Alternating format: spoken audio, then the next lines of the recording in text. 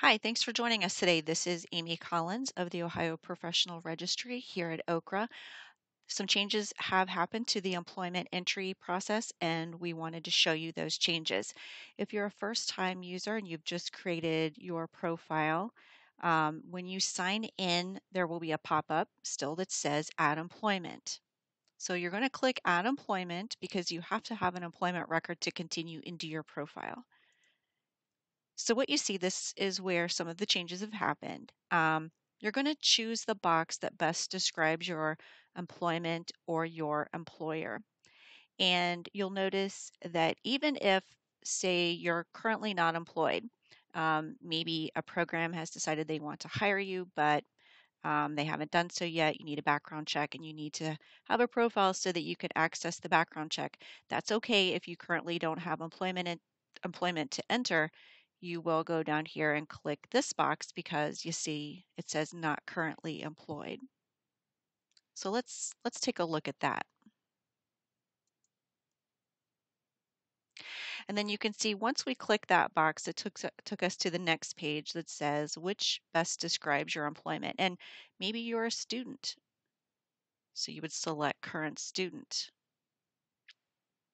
Or maybe you work at an employer who's not early childhood.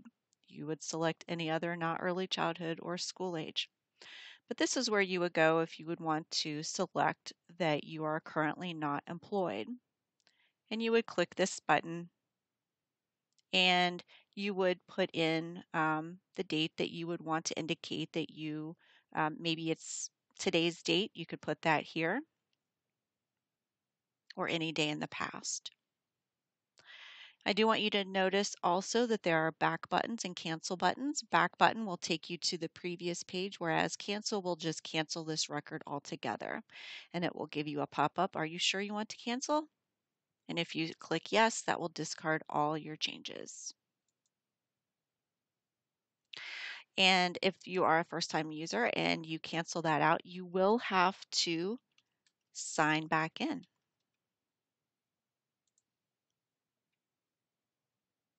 And here's our pop-up. So I'm going to click Add Employment. And I'm going to choose the box that best describes my employment or my employer. So I work in a program that's licensed through ODJFS. So I'm going to click this box. And then I'm going to click which provider are you with. I am in a program that's licensed through Ohio Department of Job and Family Services. So I'm going to click this box. So in this area, you have a couple choices. You can enter the program license number, or you can enter in the name of the program as it appears on the license. And then once you start typing, the system will go through the database and provide you choices. So you just want to make sure that you select the correct program with the license number and program type as well.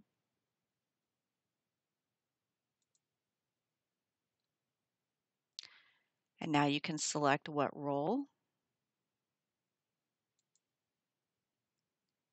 and when you started working. So here you can either type it in or you can use the calendar.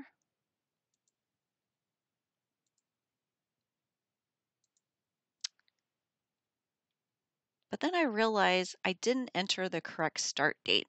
So I'm going to click the back button and I'll have the opportunity to enter a different start date. And so my start date changed. Do I still work there? Yes.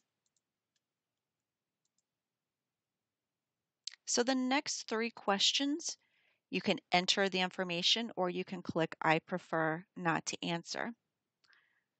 So I work here 40 hours a week. How many months do I work? Well, I work year round.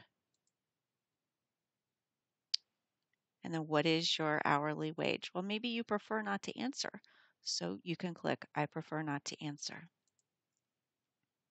What age group do you primarily work? Preschool.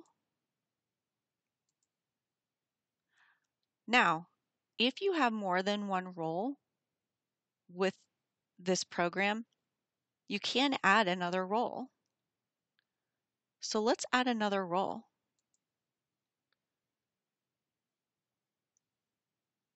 Let's say that I'm an assistant teacher and I'm an administrator. I became an administrator. We'll say the same date. I still work there, but I prefer not to answer.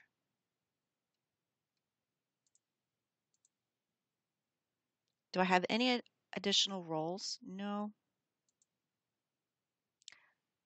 Now, this is your opportunity to indicate which is your primary role. So right now, the system thinks that my assistant teacher position is my primary role, whereas my administrator position is my primary role. So I'm going to come down here and click Make Primary and Save Employment.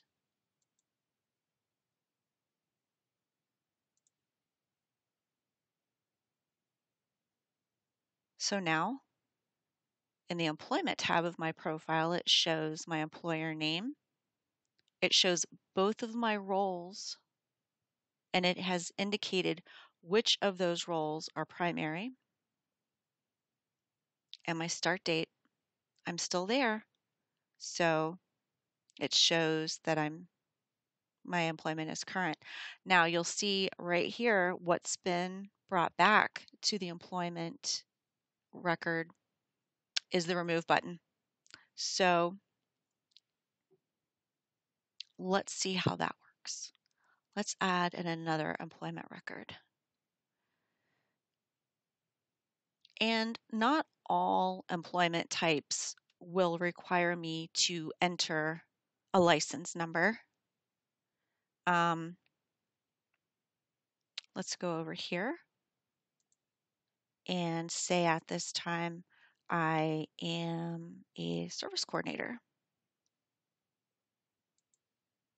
And this will allow me to type in the agency that I work for. I don't have to enter in a license number. I can type in whatever the name of the agency is here. It's going to ask my county. So common counties are shown here, but maybe a person doesn't work in Ohio, so they can select not in Ohio.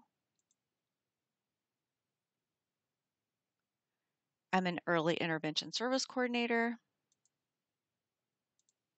I started in February.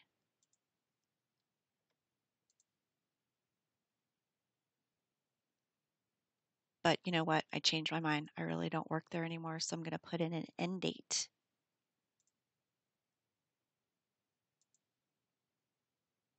Nope, I don't have any additional roles. Save my employment.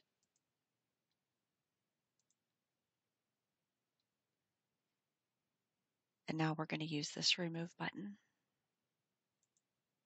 Are you sure you would like to remove this employment record? Yes. So the remove button has returned to the employment records.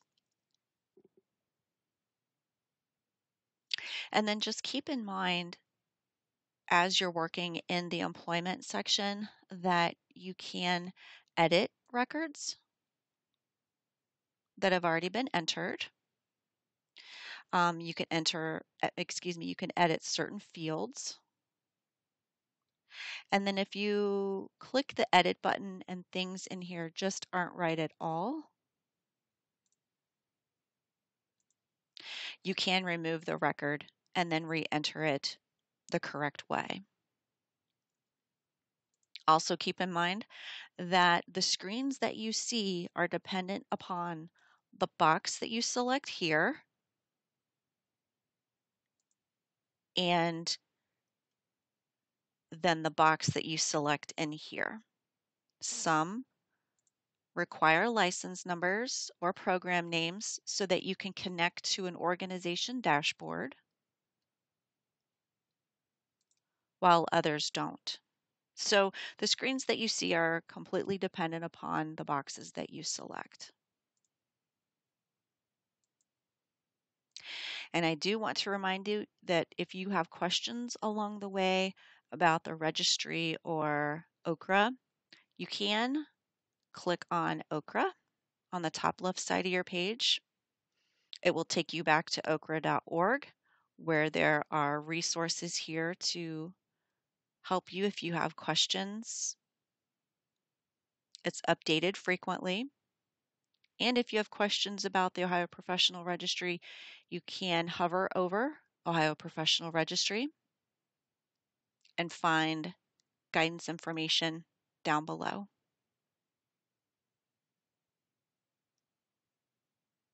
Thank you so much for watching.